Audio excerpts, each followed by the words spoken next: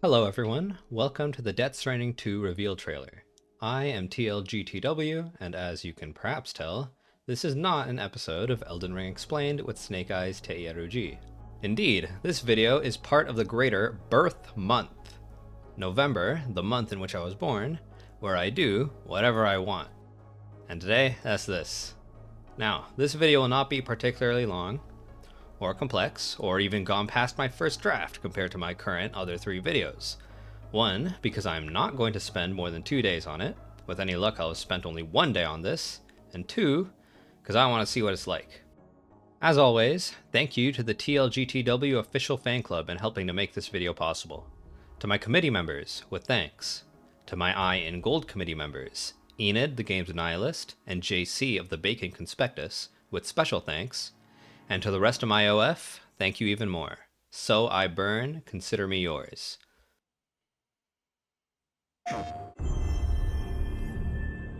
So, as we get into this trailer, the first thing we see is perhaps one of such baby-baffling educational products as we perhaps delivered in standard order number 314 from the first game. On it is a sticker, I love BB, which we do, and on this, like walking aid toy or whatever it is, we can also spot the Bridges logo just out of frame. As a note, I am willing to state that I've beaten the original Death Stranding 3 times, and I am pants-shittingly excited for the eventual release of this game. My personal bet is that it'll come out sometime in the last third of 2024 or the first 2 months of 2025. I have no evidence for this. So Death Stranding 2 takes place at least a few years after the first game, maybe even 2 years, for as we see, Lou has grown from a 7-month-old infant to a toddler with hair and tall enough for her hands to reach more than 2 feet in the air. What an achievement, Lou. But what the hell? I thought the UCA used the fucking metric system. Why is this chart in feet? Anyway, what's the significance of the color red here? Most likely, it's just a straight reference to Amelie herself, the figure obviously depicted in this bizarre effigy. Behind Amelie here is something like a cape or wings, in the shape of, I believe, something like an upside-down sunset. Or perhaps a depiction of a reflection of a sunset, such as on a surface of water or something like that. Behind Amelie's head are a pattern of irregular, rectangular shapes. We'll see what these are very soon. You can also make out these details here that serve to mimic the neckline of her dress. Above these details, below Amelie's face, here is what I can only describe as a strange pair of lumps. What are these 2 round shapes supposed to be? Maybe like the figure of a baby, with the smaller shape being the head, and the larger shape being the body? It's an otherwise really random addition for this otherwise Art Deco metal figurine. Personally, I'm positive that it must indicate something. In the following scene, we can see this Amelie effigy on the face section of some kind of high-tech red sarcophagus, carried by a number of equally high-tech red cult-like figures. We can see a number of these figures are also carrying staffs bearing an effigy of Amelie as well, and one of the pallbearers here seeming to hold their staff with a mechanical arm, perhaps literally an Odradek. The main question here, of course, is as to who or what the heck is currently sealed inside this coffin. There is an effigy of Amelie on it, so perhaps it's Amelie, but I think not. As noted by the Amelie figurine being carried by multiple people here, this faction appears to legitimately worship Amelie as some kind of god figure, with her likeness bearing some kind of important symbolic or religious significance. She is an EE after all, so if the faction here considered Amelie something alike to a god of death, it would easily make sense why they'd use her image as decoration for a sarcophagus, rather than being used here as like a label for what's inside the coffin itself instead. As the next scene shows us where the sarcophagus's procession is taking place, I want to make note of specifically the mechanical backpacks every single person here is wearing. Just barely in this scene, we're also able to catch a sideways glance of one of these figures, and we can see that they're not wearing hoods, but helmets. By the Aurora Borealis seen faintly in the sky, one might assume that this strange scene here is taking place somewhere north of the US, Russia or something. But as we'll remember from the first game, auroras are able to appear anywhere, depending on the state of, like, the beach or Karelium or whatever. So we can't take the aurora as indicative here. Because of the mechanical backpacks and helmets I've noted, however, I think this scene is actually taking place somewhere, somehow, without a breathable atmosphere. In other words, in outer space. If I had to make a legit guess, I'd bet that this place was the moon or Mars. But obviously, there's no actual evidence of that. For this reason, I also note the pipe we see here connected to the sarcophagus. Unless I'm mistaken, this pipe is also feeding into, like, a T-junction, specifically. One end going into the coffin, and the other end pointing out. I think the very literal purpose of this mechanism, the pipe itself and the input and output for the coffin, as well as this, like, little status LED here, is for the circulating of air and regulating of air pressure inside what's otherwise a hermetically sealed container. That is to say, in this sarcophagus, I don't think at all that there's actually a dead guy in there. So yeah, these red guys are parading their sarcophagus to some kind of location. And here we see the floating rectangles depicted in the background of the Amelie effigy.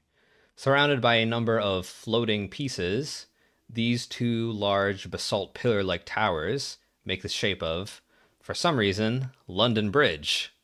Although, it would seem here, a London Bridge that has fallen down. The motif of drawbridges being the thing for this game, as we'll see later in the trailer, perhaps what this structure is some kind of, like, dimensional gateway. The spiritualist from the first game asserted that the ancient civilization of the world were able to physically build portals into the beach, such as Stonehenge and the pyramids, and with the power of the beach, traverse even outer space. Perhaps this structure exactly is among such gateways as she described, and if somehow, perhaps, if these floating rocks surrounding the structure were used to, say, like, bridge the gap between these stone towers, a portal into the beach will be exactly what these cultists will have. I will hold you. We see Lou again properly this time, obviously a toddler, and we can even make out her name Louise on her bib.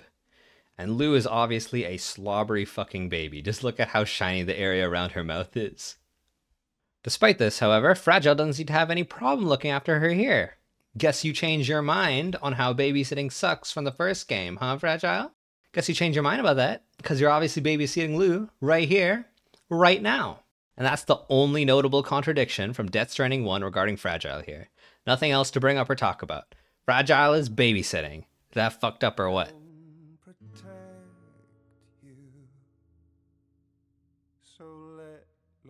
Sam's dream catcher is hanging from a fixture in the ceiling, indicating that this is Sam's own prepper shelter, which he no doubt obtained after the ending of the first game where he and Lou desert from bridges. And I just want to say that I love the appearance of this place. We barely got to see the actual interiors of any prepper shelters from the first game, outside of, like, Peter Englert's, which obviously doesn't count, and, like, maybe Coffin's place. I don't remember, whatever. But looking at the, like, fake skylight and stuff, it's not so cool. Anyway, as the lights turn on and off here, we catch a glimpse of something very peculiar. Lou's old BB pod being used as, like, a cryptobiote terrarium. And to me, this is absolutely noteworthy. Cryptobiotes, as we know, only appeared during the Death Stranding itself. And during the Death Stranding itself, we saw them just hanging out in the wild among chunks of coral from the beach and kept in ordinary jars. Why isn't something like an ordinary jar being used here then? Why specifically the pod for a fucking bridge baby? I think the reason, however, is specifically due to the Death Stranding being over. During the Death Stranding itself, when there was chiralium all over the fucking place, cryptobiotes, which obviously incorporate chiralium into their bodies on account of their floating, were able to live anywhere, because the presence of chiralium and coral mimicked their native habitat of the beach.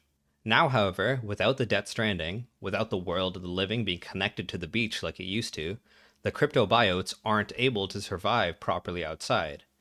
And so, the using of the pod of a bridge baby here is specifically to facilitate or simulate the presence of the beach, so that the cryptobiotes inside are able to exist and reproduce without issue. That's why the cryptobiotes are in a BB pod. And this is the kind of person you're fucking dealing with, okay? This is why my Elden Ring videos are like this. It's because I'm just like this.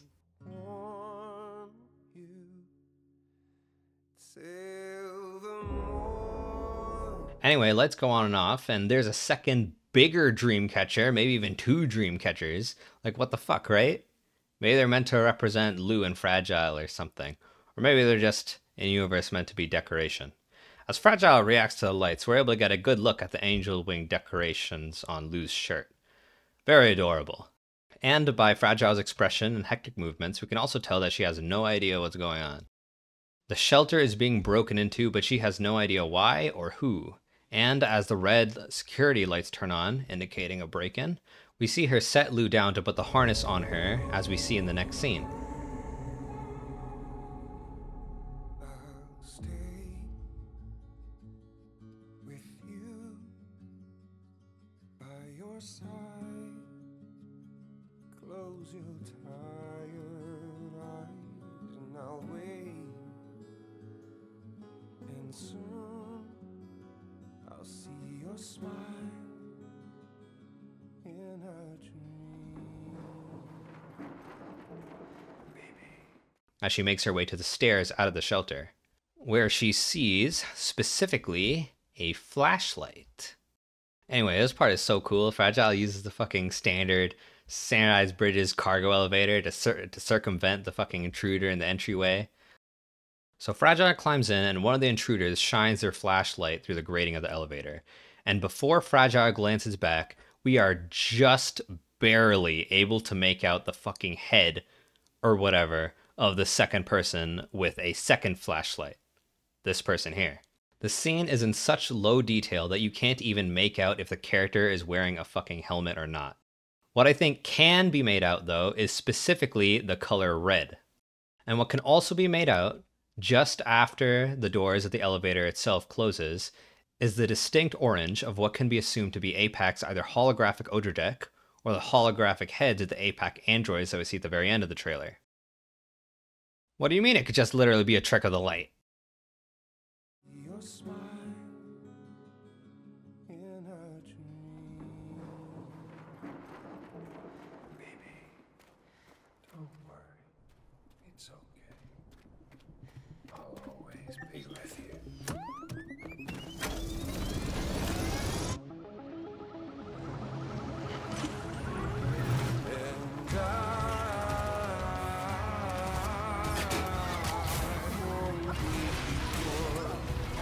And After Fragile exits the elevator above ground, she sees the flashlights heading their way back up again. So she gets out and she mounts a fucking monocycle.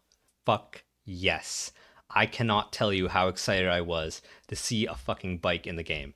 And look, it only has one wheel, right? You know what that means? That means it has only a single point of contact with the ground. Not 2 points of contact like the reverse trike needed, or the 4 points of contact that the cars needed. Can you fucking imagine the fucking off-road, narrow-ass passage capabilities of this thing? Like, Jesus Christ. And not just that, but look at how only one side of the bike has a cargo rack. You know what that means? That's right. This thing is gonna be fucking foldable, just like the floating carrier, and it'll fold into a size L piece of cargo with a seat and the handlebars pivoting forward and the cargo rack pivoting to in front of the wheel. And do you see that seam on the fucking wheel itself? The wheel might literally be foldable too. Like, are you fucking me, dude? A fucking foldable electric bike? I had an actual dream, like in my sleep, in real life, where there were bicycles in Death Stranding. This is basically that. It'll probably drain the shit out of Sam's personal battery too, and that'll be okay. As Fragile escapes, we also see that, like the reverse trike, the monocycle has a specific speed boost mode, where you pull in the handlebars and a number of lights turn on as you lean in to go faster. Shame if she dies.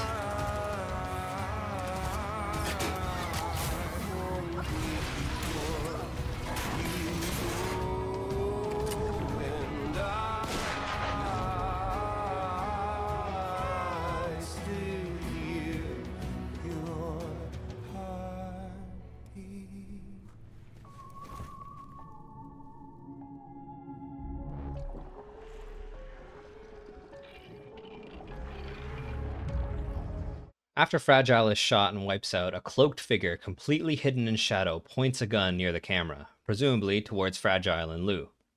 Like with the elevator scene, this person here is so occluded that it's impossible to make out any visage whatsoever. But one detail, I think, can be made out. From the gun and the hand holding it, the colors specifically of black with a tint of red.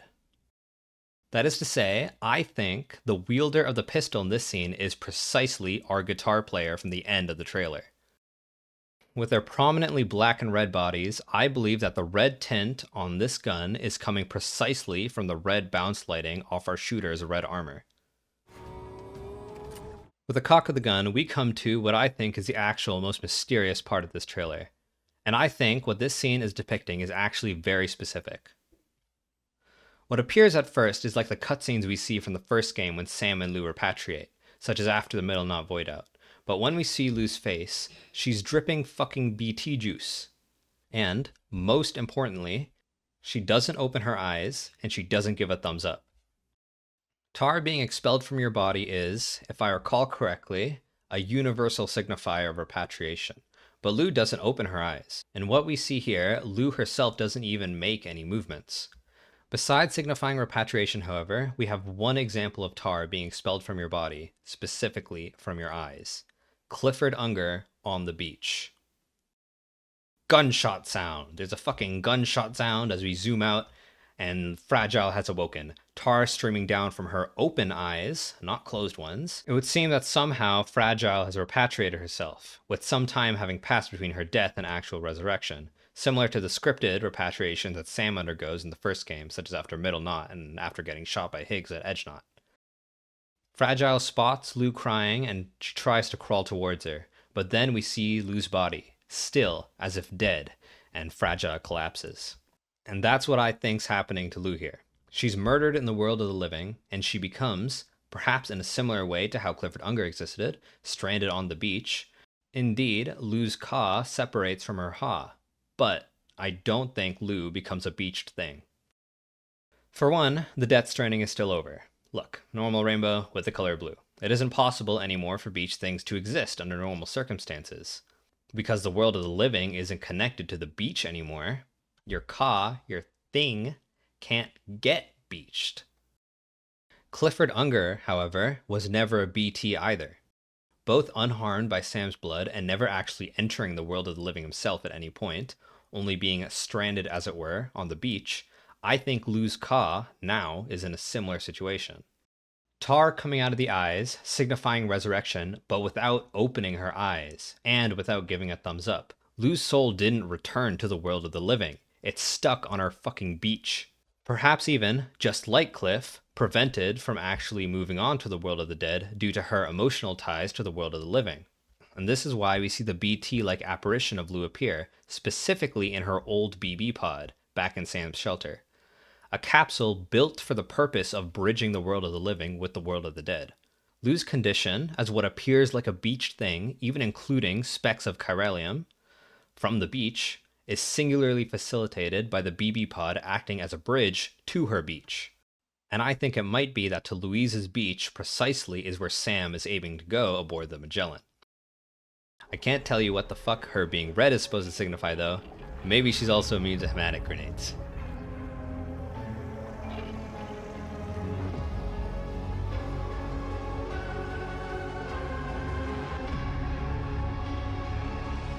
Baby, don't worry.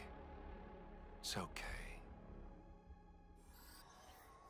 No one should. Death Stranding 2, the second Death Stranding. But that's only the working title. It's not the finalized title, so it might not actually mean anything yet.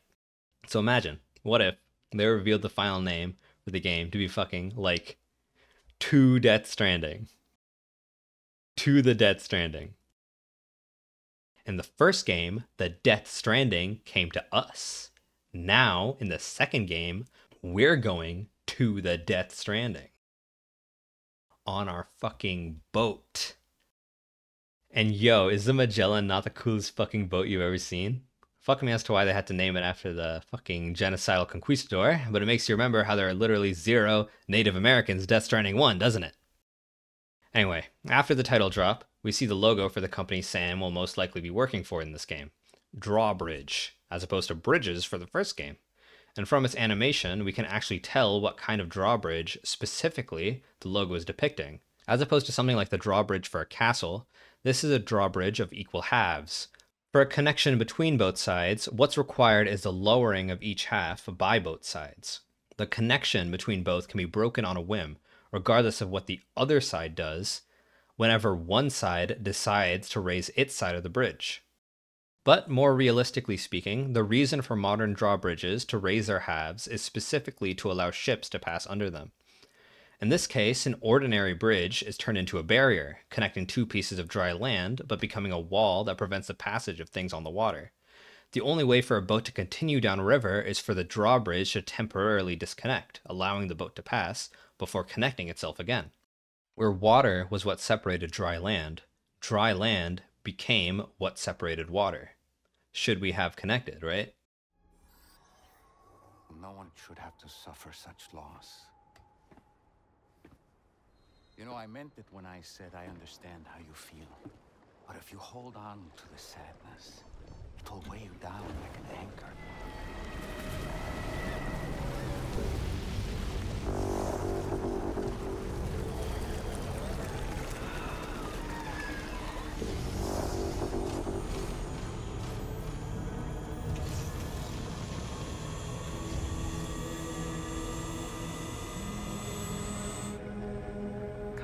Crew, Sam.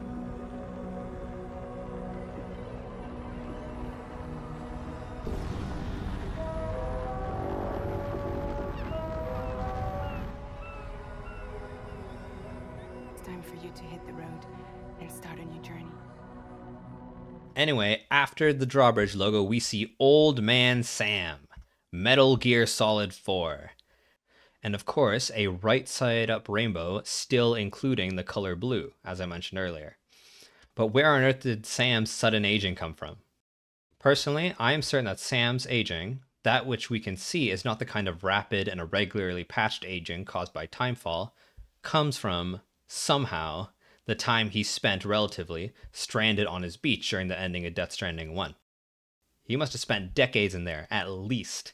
And somehow, although directly after returning to the world, Sam doesn't display any signs of advanced aging, due to all that time having been spent only on the beach, where effectively zero time passes in the world of the living. Something somehow has happened now to make that not count anymore. In other words, the various time warping effects of the beach, including Sam's prevention of aging, and including Fragile's rapid aging, have all somehow been undone. By what means? How? Why? No doubt these very questions will be among the ones Sam and Fragile themselves will pursue over the course of Death Stranding 2 itself. Whatever the truth turns out to be, I, for one, am absolutely certain that the apparent time fuckery seen on Sam and the time unfuckery seen on Fragile must come from the exact same origin point. As we see Sam and Fragile at the entrance of this shelter, we might think that this is supposed to be somehow a different shelter than Sam's, that Fragile and Lou try to escape from the start of the trailer. I don't think it is, however. Sam's shelter and this one both have similar rocky surroundings. But of course, Sam's shelter didn't have a pool of fucking tar right in front of it, did it? In fact, how can tar even exist now that the Death Stranding is over? Tar came directly from the beach itself, and while the instances of tar associated with repatriation explain themselves in this regard, what's with all this tar now? I think the answer for this tar, however, lies in what we see firsthand when we fight a BT in Death Stranding 1, and how we see that tar can be summoned from the other side. The one responsible for summoning tar here then, directly in front of Sam's shelter, being none other than the tar-traversing ship, the UHV Magellan. As it rises from the juice, we see the drawbridge logo that, as we see from Fragile in her old suit lacking the logo from Fragile Express from the first game, and her "Come meet my crew, Sam," would appear to be the successor to her old company. We're also able to spot the ship's special logo, one of the 3 logos that Kojima posted clear pictures of to his Twitter, and as we can see, the sigil of the Magellan depicts a dolphin octopus BT, with, notably, 3 harpoons sticking out of its back.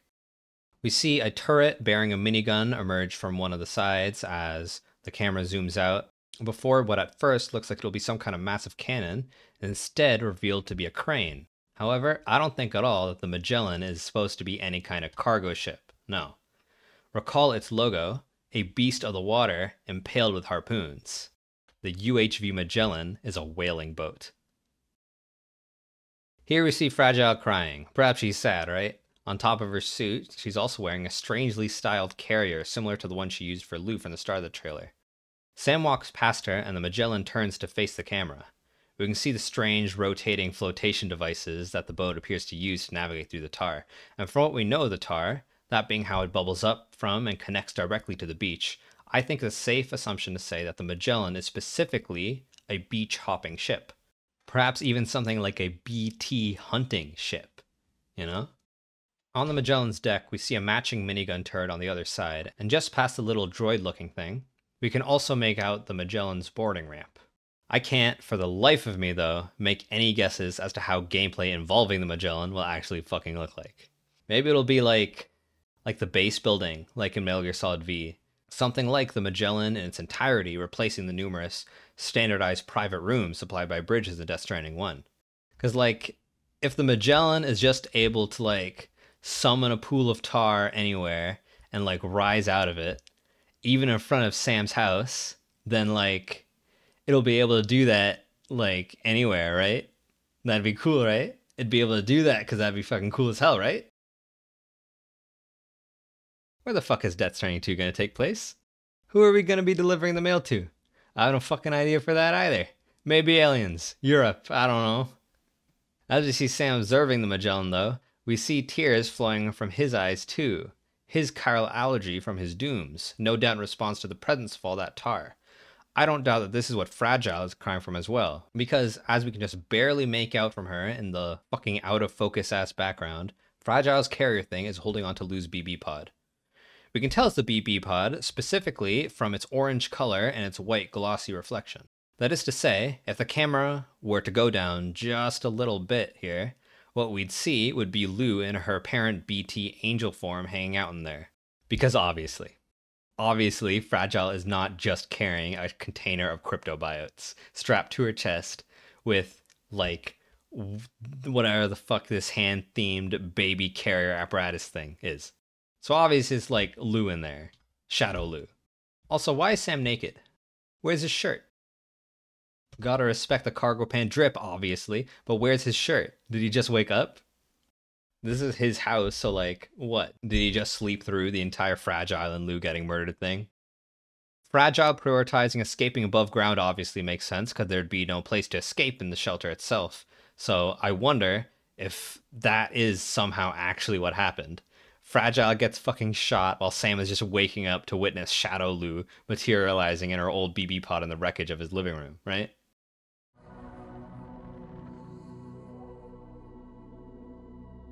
It wasn't the UCA that made the final decision. It was APAC, a private corporation. APAC. Automated Public Assistance Company. What the fuck is supposed to be this final decision? Huh? We have no idea. But whatever this final decision is or was, APAC's thematic presence here is clear. Quote, "It wasn't the UCA that made the final decision." Okay, so in the context here, it must have been evidently assumed somehow by someone incorrectly that the UCA did make this final decision, whatever it is. Instead of the UCA, however, it was actually APAC. In other words, where the UCA appeared in control about something, the group that was actually in control was APAC. APAC, then, is obviously more powerful in some important way than the UCA itself. Looking at APAC's logo, it's clearly meant to be some kind of maritime organization. It's a compass, and one of the A's is also a compass. As we're also told, APAC is a private organization. Or is it? Public assistance. Not just public assistance, automated public assistance. And automated is a little spooky here, isn't it? To quote Die Hardman, back before the Death Stranding, the comms and delivery networks were what held society together. The whole thing was automated, AI managed, deliveries carried out by drone. The belief was that taking people out of the equation would revolutionize the whole system. But things didn't quite pan out that way. Instead, we started seeing cases of what would eventually be dubbed drone syndrome. It was too much for some folks to accept, leaving everything to machines and nothing for the common man. And indeed, the oxytocin deficiency and hormonal imbalances we confirmed seemed to back up that assessment. Humanity needed to be part of the process, so laws were put in place and we stepped back into the picture again. We stepped back into the picture again. Since this is Die Hardman saying this, we obviously means Bridges, in other words, the UCA. So, with the UCA stepping back into the picture again, who was in the picture before? Automated public assistance, deliveries and communications, AI managed and delivered by drones. This company, I think, exactly was APAC, a company from before the Death Stranding. In that case, meaning a company older than Bridges and the UCA itself. As we know, Bridget Strand, born an extinction entity, obviously did not become Vice President of the United States as soon as she was born. What this does is give us a very open window of opportunity, a hole in the story, a plot hole, you could even say, it wouldn't be inaccurate, to be filled in regarding how the automated public assistance company is somehow connected to the extinction entity. The window from when APAC was in control, and before, as Die Hardman puts it, we stepped back into the picture again. So if APAC really is that old and still an international company, then compared to the much younger, completely landlocked UCA, one can easily imagine how APAC here would be somehow the more powerful force. Obviously, I don't actually have any proof. All I can really say is that APAC is absolutely, positively, totally, without a doubtively, almost certainly, the precise company responsible for the situation of the world that led to the development of drone syndrome. What will that actually mean for the story itself? I just wish I could play the game right now and find out. That made the final decision. It was APAC, a private corporation. So let love warm you till the morning.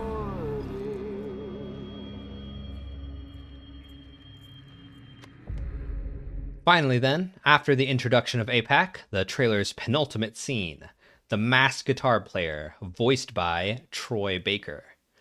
We don't know for absolute certain if this figure here, no doubt cousin to fucking Jetstream Sam, is Troy Baker, and subsequently Troy Baker's character Higgs. But like, he's singing the song and shit, and he strums the guitar, and most importantly, his voice is slightly muffled under his mask. So let love warm you till the morning. So yeah, somehow this is fucking Higgs. Although clearly not in any kind of straightforward way, I can certainly say that. With this strange, like, android body, this bizarre tentacle-like holographic odor deck, and backed up by a squad of similar android bodies with holographic heads, Robo-Higgs and his massive shoulders are definitely doing something insane right here. Since these APAC droids too are so prominently red, it might be accurate to assume that the red Amelie cultists we saw at the start of the trailer are somehow directly related to APAC as well. The strap for this guitar shares a number of symbols with the red sarcophagus. Maybe even Higgs himself is in that sarcophagus. After all, my alleged Robo-Higgs here is an Amelie effigy already, bearing Amelie's hair and wearing a red mask in the shape of her face. And from its clear detail, I wonder if this mask is supposed to be something like a legit death mask, or something like that. Our mysterious guitar player strums his guitar, and we see a flash of energy when he does so. Similarly, I think, to how Higgs used his mask to channel his powers in the first game, it would seem this guitar is something like that too.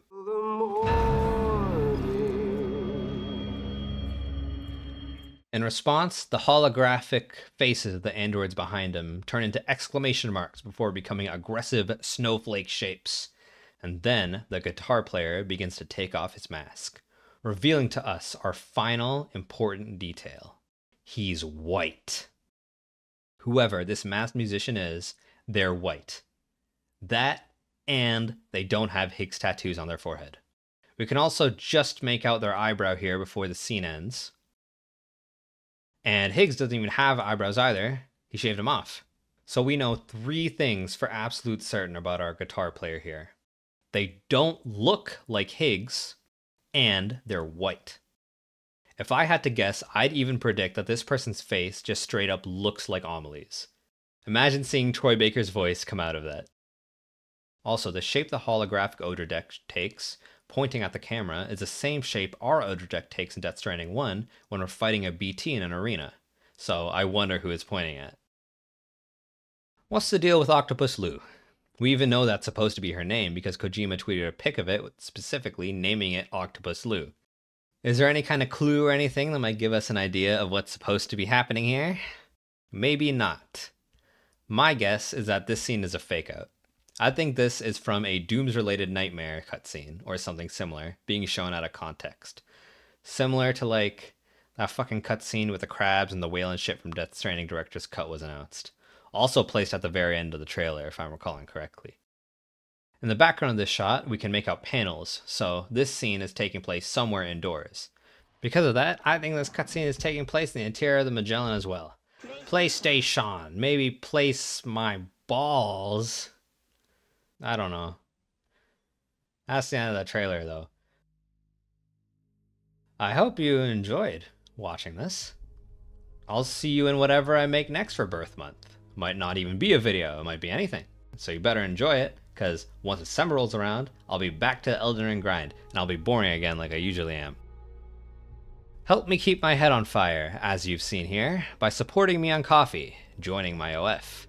For $6 members and up, releasing with this video will be the script I used in all its unedited glory, because I've already spent enough time writing it. Issue 0, the first issue of the members only kinda monthly newsletter, is out, available to $3 members and up, so get your mitts on that. And as a reminder, the upcoming second issue of the newsletter, issue 1, is going to be permanently free, so get your mitts on that as well when I release it. And send me fucking questions too, okay? I only got 2 questions for issue 0. I want more. I want more. Send me more. Email me questions to officialtlgtw@gmail.com. You know the fucking SBS question corner from One Piece? It's that. Treat it like that. I don't care whether or not you think your potential questions are or are not relevant to fucking anything, okay? That's for me to decide. Fire burns everything. And wish me a happy birthday, because I was born this month, and after this month, when December rolls around, no longer will I be fucking 22, I'll be 23. So send me questions, and since issue 1 is going to be free, you'll all be able to read the answers when they come out. So I'll be yours, older, and I'll see you around.